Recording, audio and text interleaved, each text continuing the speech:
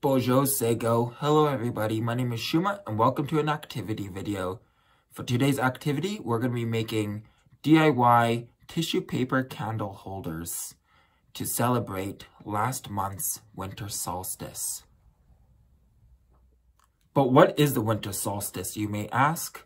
Well, the winter solstice marks the longest and the shortest day of the year. It also marks the first day of winter.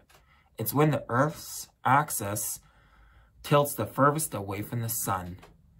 The winter solstice was a very special part of my childhood because that's when my family would get together and would celebrate the special day by having a campfire outside, and then we'd go walk along the back forest trails with tin candles, and that's what we'd use to guide ourselves through the dark.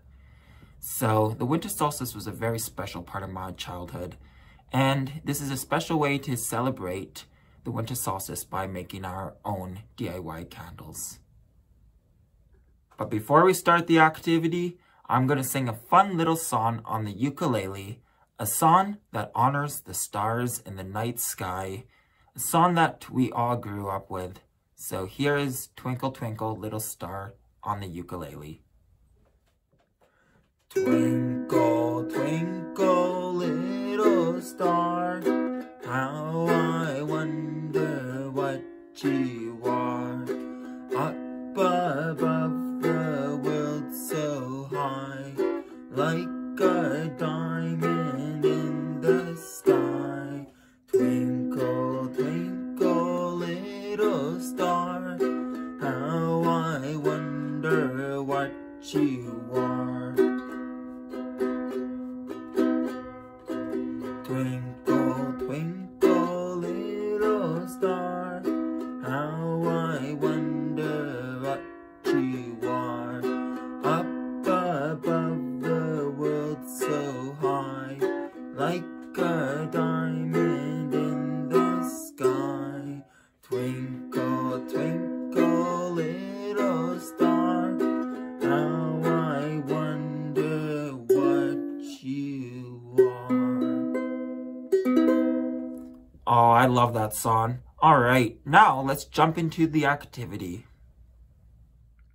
Okay, so to start off, you'll need only a few items for this activity. You'll need a mason jar.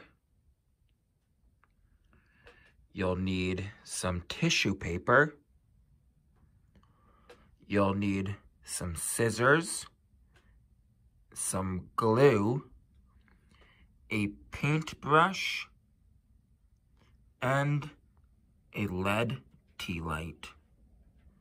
And those are all the items you'll be needing. Alright, so let's move on to the activity itself. So the first thing we're going to want to do is take our scissors, and we're going to want to take our tissue paper, and we're going to want to cut out all kinds of shapes. It could be large shapes, small shapes. It could be squares, circles, triangles, squiggly marks. You're just going to want to cut out enough shapes that you can cover the whole outside layer of your jar.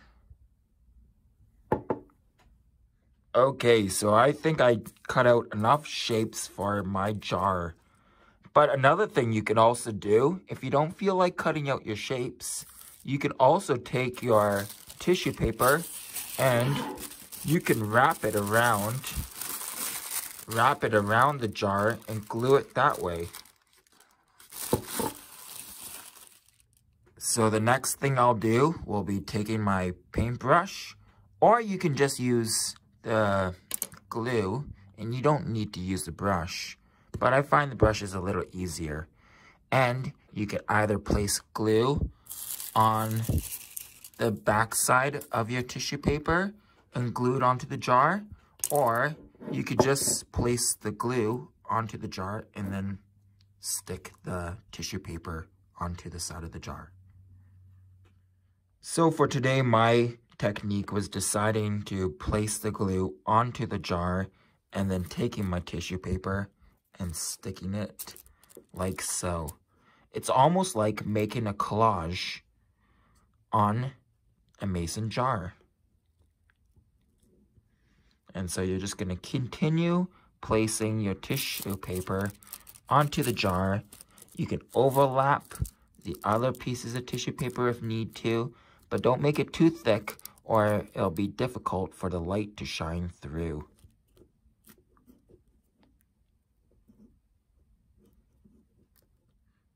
Alright, I feel pretty happy and content with what I have decorated. I realized while I was decorating my jar is that the tissue paper is a little dark.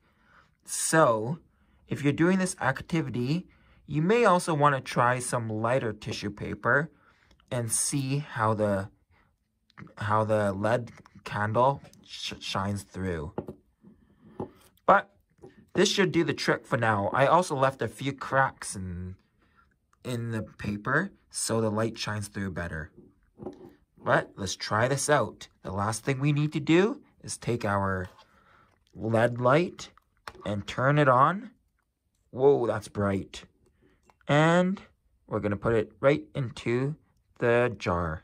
Now that it's placed in, I can either put the lid on or keep the lid off. Let's see what happens when I put the lid on and put it in a dark space. Isn't it beautiful?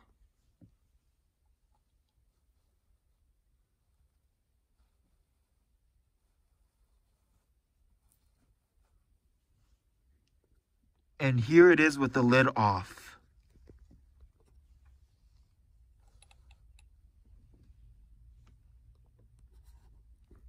All right, that is all we have for today. I hope you guys enjoyed that activity.